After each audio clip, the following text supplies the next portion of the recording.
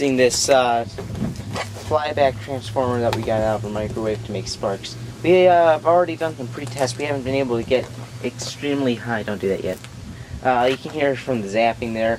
I already got shocked with this. You feel it through your entire body, and that was just with my hand on it. It was like getting shocked with an electric fence, except for it lasted longer. It is not pleasant. So anyways, let's go and do some sparks.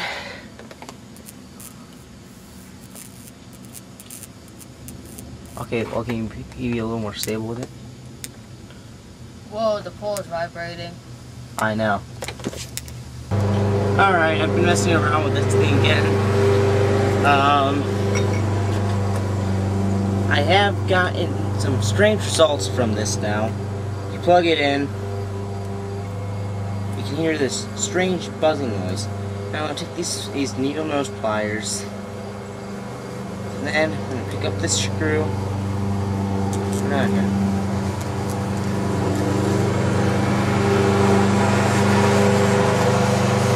As you can see here, there's an intense magnetic field occurring around this. When I put this near the iron cord here, it magnetizes the pliers and allows me to mess with this without actually, well, I have to touch it, but it just kind of sticks to it. But obviously I can't pull it off because the magnetism on the shell is stronger than this. You can also see sometimes it'll vibrate by itself. See? If you touch a metal piece up to here, you can really tell that it's vibrating the metal. Especially right in the center here. The more in the center you get, the stronger the current's going to be. I was messing around with this again. Then after I figured out I could do this.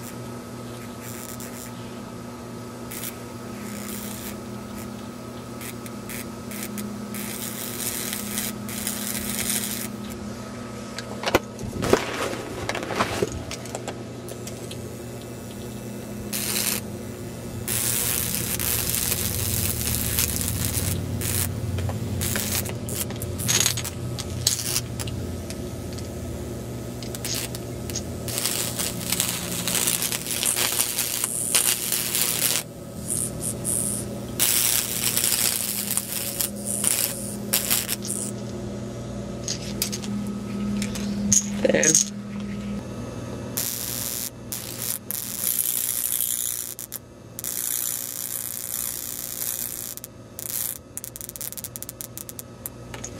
Becomes an whatever you're holding becomes an oscillator and starts vibrating really fast. It's rather strange. So the last time I had this carbon brush attached to this diode, I'm going to use this for electralysis, which you'll see too. Alright, for some reason, it only sparks like that when I do it to the what do you call it, carbon brush, when it's got the diode on. I really have no idea why. And somehow it's transferring over to the other one, if you can see that.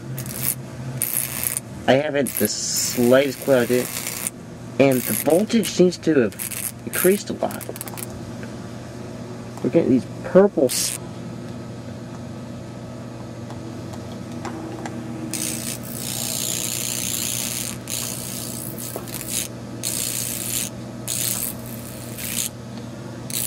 and it seems to be affecting the lower wire there too.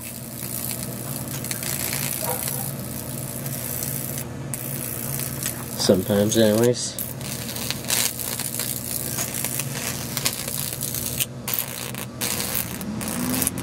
Whoa.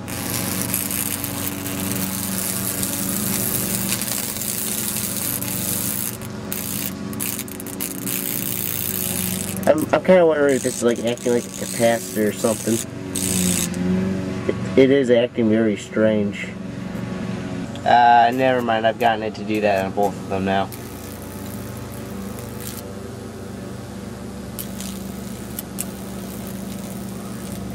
Just press down on this enough for it to work.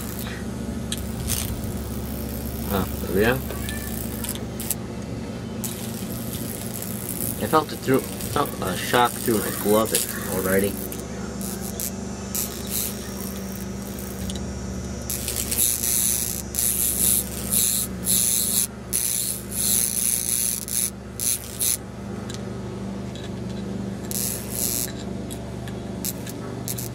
I don't seem to be doing that anymore.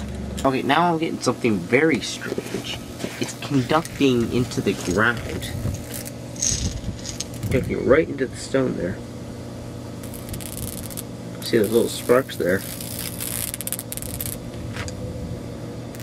I'll conduct to the other one of these.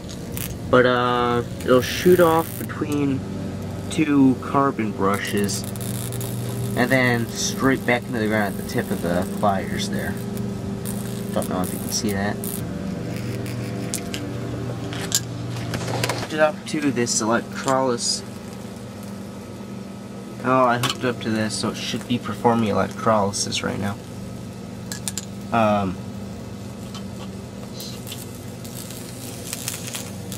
I seem to be getting some violent sparks coming off of here.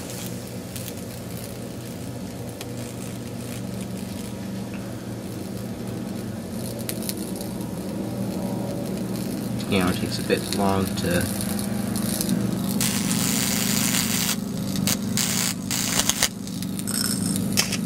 Whoa.